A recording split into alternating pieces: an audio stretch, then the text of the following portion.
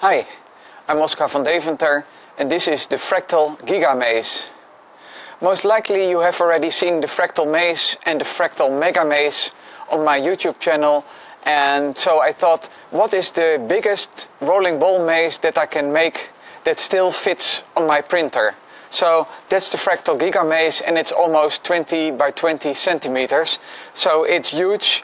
And it's an incredibly difficult fractal maze. The production of this fractal maze was quite difficult. So first I tried to make it in PLA, just pure PLA plastic. But the problem is that my 3D printer, I don't have a heated enclosing.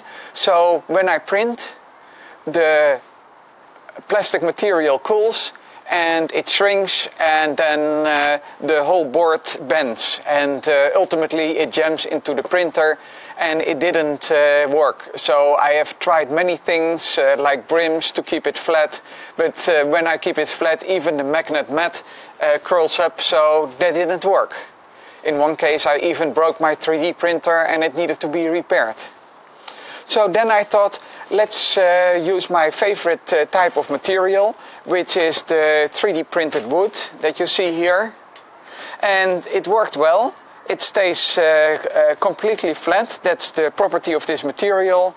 But the problem is that the material is not that smooth. There are some parts here, and the little ball sometimes gets stuck on the grain. So having 3D printed wood didn't work that well. So then I thought, well, let's try a hybrid. So what I did was the material, and here from the side you can see the 3 layers. The base is 3D printed wood, which is perfectly flat. Then I had a thin layer of black PLA, which is perfectly accurate and it has no grain. And then the top layer was 3D printed wood again, and it's covered in an acrylic sheet. So, hooray, I had the 3D printing solved, and the next problem was the little ball.